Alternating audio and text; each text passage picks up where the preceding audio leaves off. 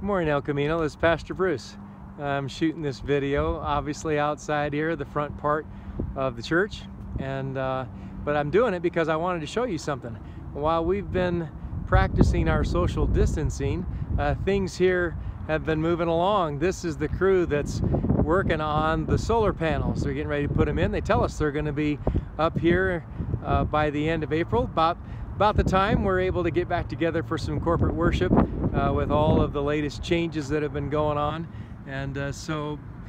But we're excited about it because this is going to bring some significant power to the property, and we're going to save some significant money in the process of this.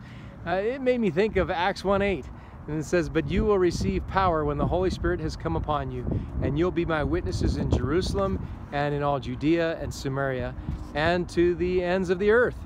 What a great call, great challenge that God's given us to take His gospel, life-changing, life-saving message of the gospel of Jesus Christ to the world, to our community, and He's given us the power to do it.